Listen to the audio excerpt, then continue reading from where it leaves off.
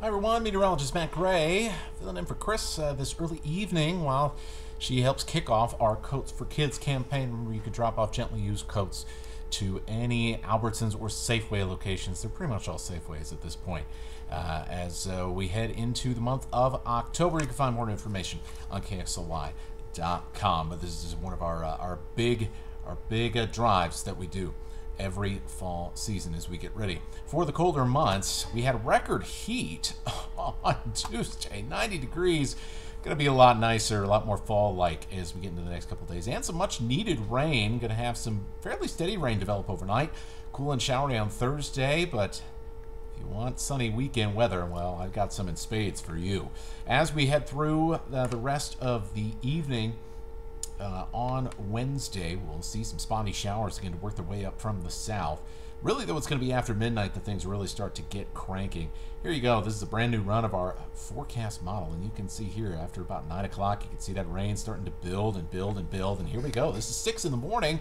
Spokane and Coeur, fairly wet, and it's all the way down to the Palouse and the LC Valley where we're seeing some pretty soggy weather, as this storm is going to bring us much more rain than the last one did. In fact, it's not going to skip us by like the other one did and end up in Montana instead. Now, after lunchtime, things will be much quieter. We'll still see some spotty rain around the region. You don't want to put the raincoat entirely away, but you will be won't have to worry too much about getting drenched because a lot of that wet weather will be gone. Late Friday night, still some rain in the area, and even early Friday morning, we could still be seeing some showers. After that, though, things will calm down quite a bit.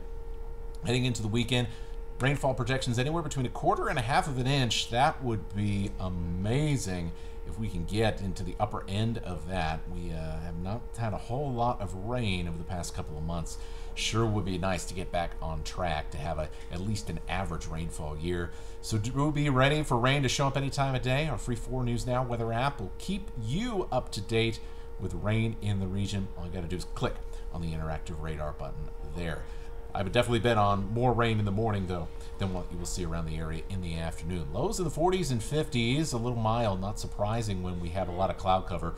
And then, look at this, highs only in the 50s and 60s. We're talking about a drop of well over 20, 30 degrees from where we were on Tuesday afternoon.